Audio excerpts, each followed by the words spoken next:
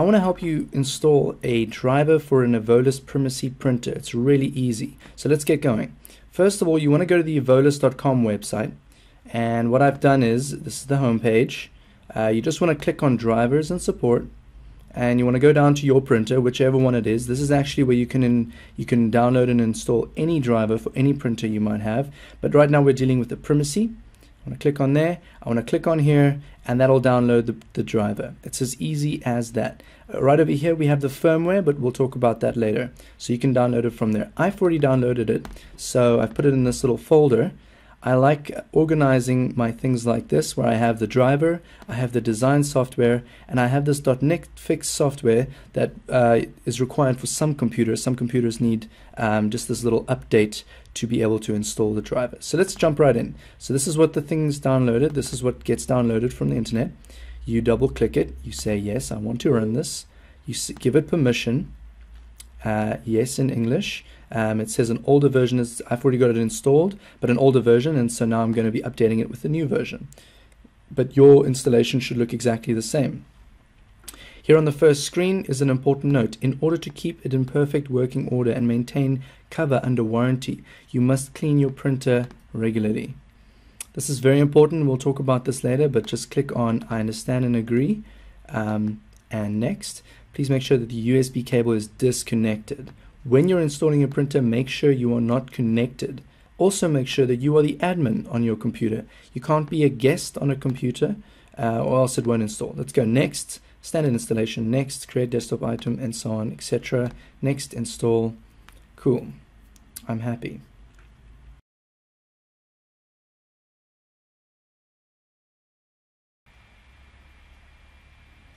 And there we go. Now you'd have to restart your computer. So at this point, restart your computer. Yes, restart the computer now, and click finish. Okay, welcome back. Once your computer has restarted, you should be faced with a screen, install procedure completion in progress. After this, you can click next. It'll then move on to a screen that says, if you want to use a USB printer connection, connect it to USB cable now. Go ahead and switch on your printer by plugging it in the back with its power cable. That is switching it on. Then connecting your printer to your computer via USB. The next screen you'll be faced with is the finishing screen, where you can click finish and open Evolis Print Center.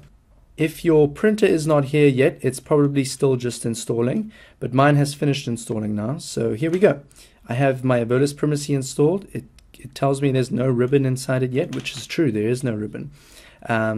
It's created a desktop item. What I like to do is I like to right click and say pin this program to taskbar, so that when I exit this, it's always there, it's always available. So here's the Evolis Print Center. This is the driver for the printer.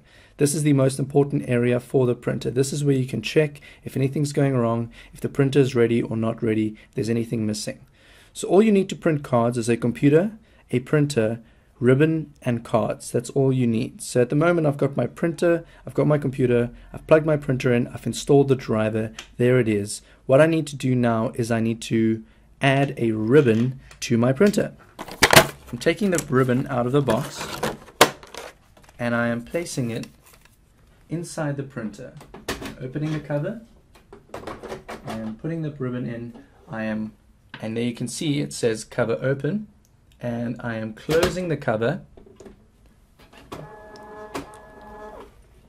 The printer will take a moment and it will detect what ribbon is being used. It says I have a card feed problem, which means there is no cards inside the printer. I am opening the input hopper of the printer and I am inserting the cards into the input hopper. It should pick up that cards have been inserted, and now the Evolis Primacy is ready.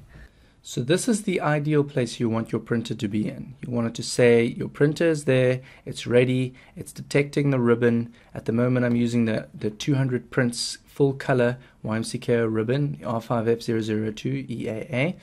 And you should be able to use this, and now the printer is ready to print. This is the best place you want to be in. Let's test it quickly. I'm going to double click on the printer. I'm going to open up the properties section. Now there's lots of options here you can deal with to communicate and interact with the printer. But what I want to do is I want to go down to System Details, Testing Cards, and I want to print a Graphical Test Card. Now the printer's just scanning for the right place on the ribbon. It's going to take a card and it's going to start printing on it. We have a perfect full color graphical test card print. Done. You may also go ahead and do a technical test card. That's it. That's all there really is to it. Your printer is ready. If you go to devices and printers, it should be right there, installed and ready to go. There it is. Simple as that.